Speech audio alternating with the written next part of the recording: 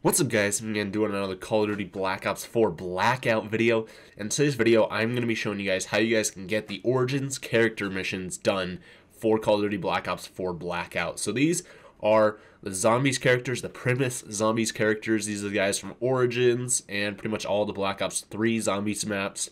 So it's Dempsey, Nikolai, Takeo, and Richtofen. And they are now available in Blackout. They're available on PS4. They were available on PS4 last week, but they're available on Xbox One and PC today. So we're going to be going over how you guys can actually unlock these characters.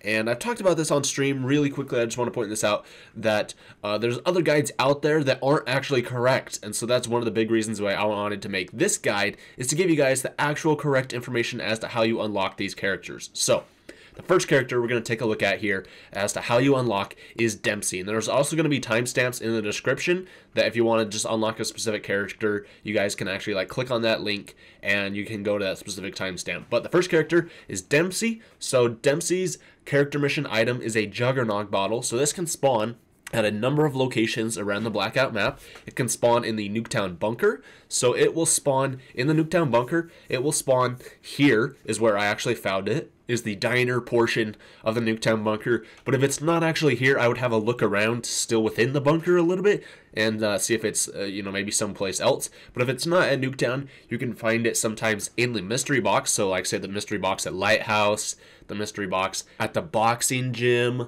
and then also in Asylum you can find the thing over there as well, or even a diner. There's any of the mystery boxes, you have a chance of finding it there. It's not always guaranteed, but there is a chance that if you hit up the mystery box, you'll be able to find Dempsey's Juggernaut bottle. You can also get it from the Blightfather event. So the Blightfather event is, I don't think it's available on PlayStation anymore, but it's available right now still on Xbox and PC. So if you kill the Blightfather has a chance to drop the Juggernaut bottle. Or I've also heard that you can find it on the top floor of the lighthouse. But for me, the easiest way I've found this is just to go to the Nuketown bunker. This is where I found it several times, and this is the one I would recommend doing because, like I said, mystery box, Blightfather, those are just a chance of it spawning there. So either drop at the lighthouse and search around there, and then move over to Nuketown, and you're gonna have a really good chance of finding it. But once you actually do find Dempsey's Juggernaut bottle, his character mission item, all you need to do is kill an enemy with any grenade. So this can be a cluster grenade, it can be a regular frag grenade. I'm not sure exactly if it is a Molotov, I haven't seen that. But all I do know is that if it's a grenade, like a cluster grenade or a regular grenade, then you're going to be able to get it. So what I would recommend doing is trying to stock up on as many cluster grenades as you can, and then just try and find somebody on the map who might be camping in a building or something, and then just light them up with as many cluster grenades and stuff as possible. And if you do this, then boom, you are good, and it will show up on the character mission item that you completed that step. And then all you have to do after this is literally just finish the match with the Juggernaut bottle in your inventory. You don't have to take any specific place. You just have to finish the match with it in your inventory. So as soon as you get, the kill with it, then you're good. That's the hardest part about it, is just finding it, getting the kill with the grenade, and then boom, you're done. You just got to finish it with your inventory. So as long as you don't accidentally drop it out of your inventory, you'll be good. So that is Dempsey. That's how you unlock him. He's actually probably the second hardest of these characters, in my opinion. But honestly, all these characters are pretty easy compared to some of the other Blackout characters. The next character we're going to be taking a look at here is Nikolai. And Nikolai is actually probably one of the easier ones to do. So Nikolai, his character mission item is the Russian tanker hat.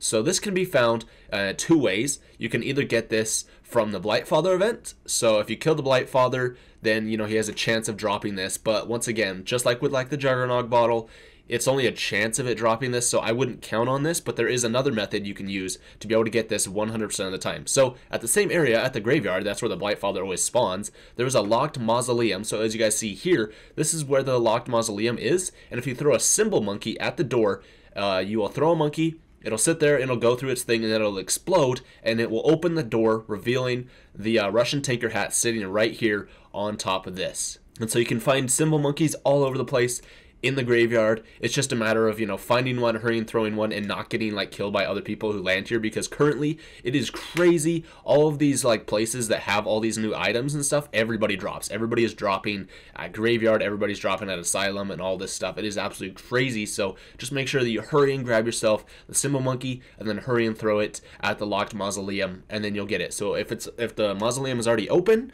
then you already know that somebody's already grabbed it, and then of course, you know, your only other chance at getting it in that game is possibly killing the Blightfather. But once you have obtained the Russian Tinker Hat, all you have to do next is you have to place top 3 in quads, top 5 in duos, or top 10 in solos. So this is kind of a challenge for some people. I don't really like these types of challenges where you have to place at a certain spot, but top 3 in quads, that's, you know, it's probably one of the hardest things to do. So what I would recommend for some of these ones is to either go into duos or into solos, because in duos you got to place top 5, and top 5 isn't as hard as, you know, top 3 in quads or even winning for some of these ones.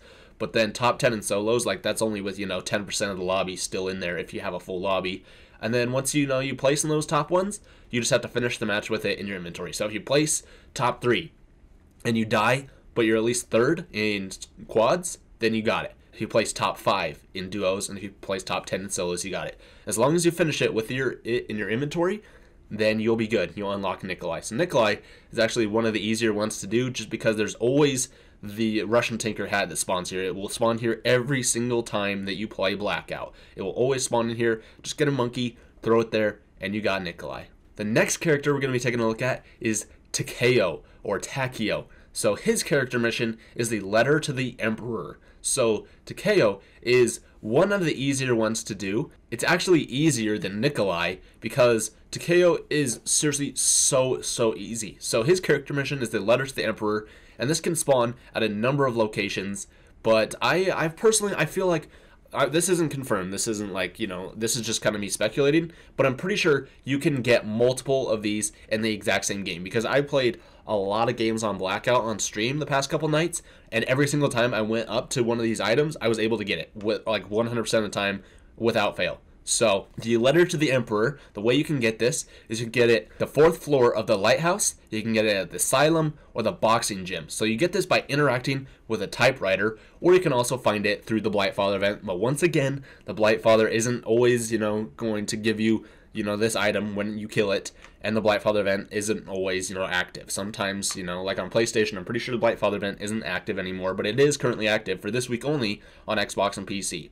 So at Lighthouse, if you go up to the level with the catwalk going around the outside of the lighthouse, if you go inside, you'll find a table that will have a typewriter on it. And the same thing can be found in the boxing gym. There's a typewriter in here, but Asylum is probably one of the easier places to get this, because if you go into this room here in Asylum, you can go up to this typewriter, and if you hold X or square, whatever your interact button is, whatever your reload button is on this typewriter, it will spawn the letter to the Emperor. You have to pick it up here, it'll spawn it, you pick it up, and then once you have this item, you are good. So the next thing you need to do for Takeo is literally to just not use any equipment. So that includes grenades, concussions, barricades, sensor darts, any of that stuff. Don't use smoke grenades, don't use concussion, none of that stuff. You can't use anything like that. So what I did in my game is I just dropped every one of those items in my inventory just so I didn't like accidentally hit it and throw a grenade or something like that. But, you know, just give it, if you're playing like, you know, in quads or duos, I just gave all my equipment to my partner and had him carry all of it, and I carried, you know, other stuff as well instead of, all the equipment and stuff. But you literally just don't use any equipment in the game, and that'll complete that challenge. So the next thing you have to do is to place top 3 in quads. So that's the same as Nikolai, you know, not too bad there, but it's probably easiest to do in duos or solos. You have to place top 8 in duos or top 15 in solos. So this one is easier than Nikolai because there's an extra 3 spots you can do for duos and an extra 5 spots you can do for solos. So for Takeo, I'd recommend doing duos or solos. It's actually really easy to get, and then all you have to do is finish the match with the letter to the Emperor in your inventory. Not terribly hard. The hardest part about say probably Nikolai and Takeo is just placing, you know, top 3 in quads, and for Nikolai placing top 5 in duos, or for Takeo placing top 8 in duos. That's going to be the hardest part about this for a lot of people. It's just actually like, you know, because you're easily going to be able to get these character items. It's just a matter of, you know, having, you know, good enough luck to not get killed like right after you get it, or not to get killed, you know, say you're top 16. You know, you place 16th and you die. You know, it's just luck based as like that. But honestly, these are actually pretty easy. And Nikolai and Takeo are probably the 2 easiest zombie characters that you can get. So next one that we have here is Richtofen. Richtofen is honestly the hardest one to get out of these 4. So Richtofen, his character item is the blood vials. So the blood vials are something you can get either by interacting with the blood fountain in Asylum or from the Blightfather event. So I just want to point out right now that if you want to get Richtofen, you are going to have to unlock one of these 3 previous characters. You're going to have to play as Dempsey, Nikolai, or Takeo. You're going to have to play as one of them and have them as your like actual character, or else this will not work, unless of course you go for the Blightfather event. But if you're trying to do the interacting with the blood fountain in Asylum, you're going to have to play as one of the Primis zombie characters. Now right there, that is key. That is something I haven't seen anybody post on any other videos here on YouTube or on Reddit or anything, but that is one of these essential steps that if you don't play as one of those characters, you're not going to be able to do this. I always play as the Frogman character, and I was not able to do this. I played probably like 10 games where I tried doing this, and it did not work at all. But then the first game I played, when I played as Dempsey, I was able to get it. Easy as that. So once you play as a zombies character, so Dempsey, Nikolai, or Takeo, all you have to do for the blood vials, if you're going to go for the blood fountains. So, like I said, the Blightfather event, you can get it from that, but once again, the Blightfather event isn't always active, and also, you know, you might not always get this item from the Blightfather. So, the 100% sure method to be able to get this is you can actually use the Russian tanker hat or the letter to the Emperor, and you can use those to transform those into the blood vials at the blood fountain in Asylum. So you can actually change those out. So what I would recommend doing for this one is either going for the Russian tanker hat. My guess, my opinion, is to go for the letter to the Emperor is the easier one out of the 2 to do, because all you have to do is right off the bat, wherever you are on the map, hurry and go straight to Asylum, and then you go up to the room with the typewriter in it and get the letter to the Emperor, but you're not actually going to be going for Takeo.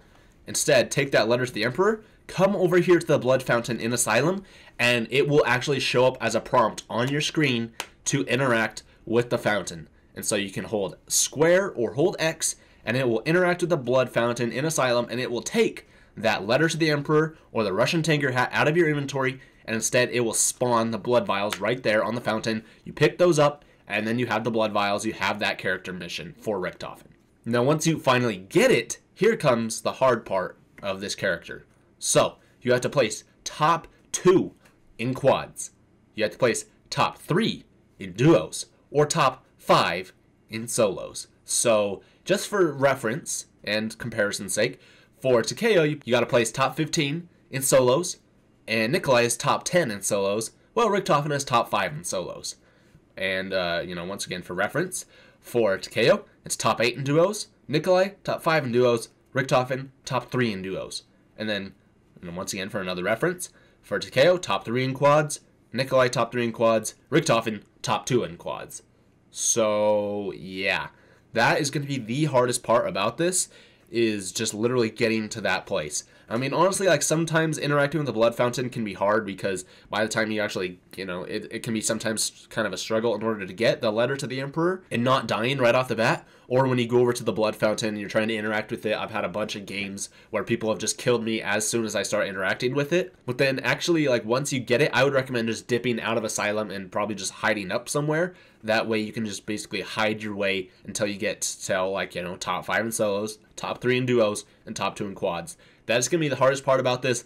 Best of luck to everybody. The last portion of this is literally just to finish the match with the blood vials in your inventory. So, of course, you know, just make sure that you don't ever drop it for something else. You always have it in your inventory, and you place top 2 in quads, top 3 in duos, or top 5 in solos. So, yeah, there you guys go. Richtofen is the hardest one of them all, but the rest of them were actually pretty easy. And there you guys go. Now you know how to 100% get Richtofen 100% of the time. You don't have to, just go up and interact with it. You have to play as a zombie character. So if you're trying to get Richtofen, make sure you have one of these other characters unlocked first, and make sure you're playing with them, or else you will not be able to get it from the blood fountain in Asylum. So that's something I haven't seen any other YouTubers or any, people on Reddit saying, is that you have to play as a zombie character. Make sure you guys do that. That is absolutely essential. And that's, one reason why I'm wanting to make this video, is to give you guys the actual correct information about this, because everybody else is just saying, oh, interact with the blood fountain, but that will not give you it unless you're playing as a zombie character. So there you guys go. Thank you guys so much for watching. That is how you unlock all these character missions. I'm thinking about doing character mission unlocked for like every other character, as well as any new characters coming to Blackout sometime in the future. But yeah, let me know what you guys thought about this in the comments down below, and about these new characters. Tell me in the comments. Thank you guys so much for watching, and I'll see you in the next video.